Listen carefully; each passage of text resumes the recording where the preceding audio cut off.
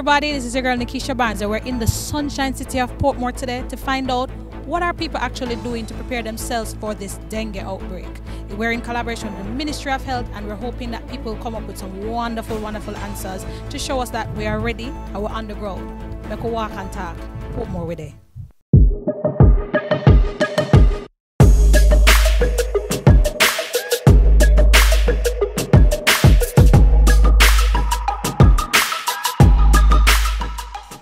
Alright, so we're here with this lovely gentleman and we're going to talk to him about dengue.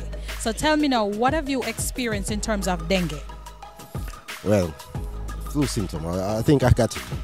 You think you caught the dengue? Wrist pain, or I should say, pain in your ankle and the wrist and neck. Well, in 1968, I had dengue, when they used to call it the Hong Kong flu, and they even made a song about it. Yeah? It's a very painful thing, you know. It's not like the one now that they say the hemorrhagic one that causes the bleeding and so. But you have a lot of pain. You want to get up and you can't get up. You have a lot of pain behind the eyes and severe headache. What? Tell me about it. Skin scratch and thing. So you found yourself scratching? A little fever and headache and so forth.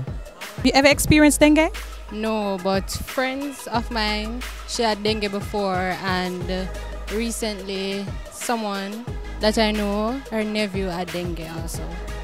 Oh, first of all, she was very weak. She was ill, she was very cold also. So those were the symptoms. Right. My daddy did had dengue and he have a high fever and vomiting. Go doctor anyway and get some medication. We're not sure it's dengue, but you take some treatment. So you did go to the doctor when you saw the symptoms. So tell me, what did you do when you saw that happening to you? I try get the Panadol and monthly symptom. In terms of your house space, because you feel like I did the dengue, but you're not so sure, what have you been doing in terms of your house space to ensure that the mosquitoes are not around? And get rid of some of the things around the house, all tie up, anything like contain water. The little basin, even in the kitchen, the drainer that you have, the mosquito love that water there. You know, sometimes when you lift it up, you see those little things that you say sticky. The mosquitoes. So you ensure that your pans, you bore them. You don't just throw them away, you bore them, that water doesn't settle in them. The tires, old tires and things, you get rid of them because the tires are hard to bore. Old fridges and all those things that catch the water. By any chance, did you do anything in your house to ensure the mosquitoes weren't breeding there? Well, no.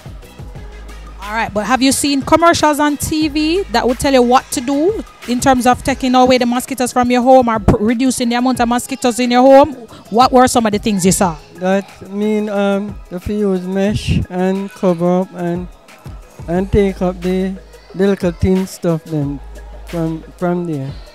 You are absolutely correct. Thank you so much. And where did you see that commercial? On TV or did you listen to it on the radio? It come on the phone and we see it on TV, Jay. So you know to buy a spray to repel them. Try to clean out try to clean all the surface where the mosquito can go on. And she also said that sometime in your container you see some worm and you say those are worm, but she said that those are the mosquito larvae. Those need to be clean as well. So any dish that you have, you need to clean them. Try to get a net to prevent the mosquito. Try to wear clothes like long sleeve to prevent yourself from getting bite, and she also said to wear light colors. Yes. If you have any containers in your yard or anywhere, you could throw oil in it, or any any old tires around the house or anything, bore holes in them or containers. All right. So when where did you get that information from in terms of what to do to prevent yourself from becoming dengue infected? From my guidance counselor. Okay, so you're not supposed to leave containers with water uncovered, and you should not take aspirin. Metal pans, anything outside, you cannot throw dirt in it. and to reduce the breeding of those mosquitoes.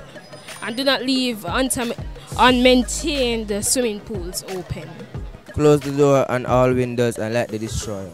Sleep under bed nets. As far as I know, is to keep all waterlogged clear. Alright, so tell me now, what is the name of the mosquito that causes dengue? The Aedes aegypti. Thank you so much. Sweeney, up top. Yes. So we're here with these amazing students from Portmore, and they're going to tell us one thing that can prevent dengue. Go ahead, Mama. Sleep under bed nets. Spray yourself at night. Punch holes in tins and drums that are not in use. Use paracetamol. Did you hear them?